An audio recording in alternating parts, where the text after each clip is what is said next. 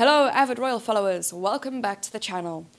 Meghan Markle and Prince Harry sensationally quit the royal family earlier this year and have since moved to Santa Barbara, California. The couple have started to carve out their new life, having secured lucrative financial deals with Netflix and Spotify, and are not expected to return to royal life after their 12-month Megxit review.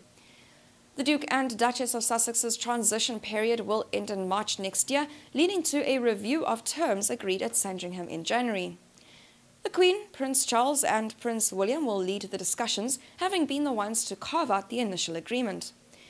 Her Majesty is understood to have left the door open for Meghan and Harry to return to royal life if they had a change of heart. But the couple are not expected to come back to royal fold, with an insider saying the couple's decision to quit as senior royals has already paid off. A royal source who knows the Sussexes and other members of the royal family said, "If they are happy, then the gamble of leaving has paid off, even if there has been a lot of collateral damage." Moreover, royal correspondent Royal Nika has said that the couple are unlikely to return to the royal fold. She said, "With 3 months left on the trial calendar, the Sussexes seem unlikely to swap the manicured estates of Montecito and Frogmore Cottage, Windsor." Earlier this week, Meghan and Harry announced they had signed a podcast deal with Spotify. The Duke and Duchess of Sussex clinched the multi-year deal with the streaming giant through their newly formed production company, Archwell Audio.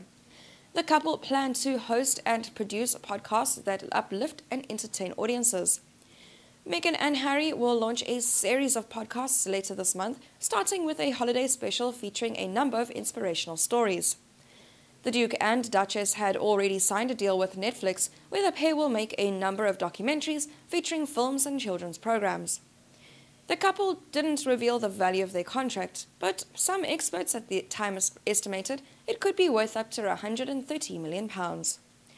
The pair's commercial ventures are likely to be the focus of the royal review, according to a royal expert.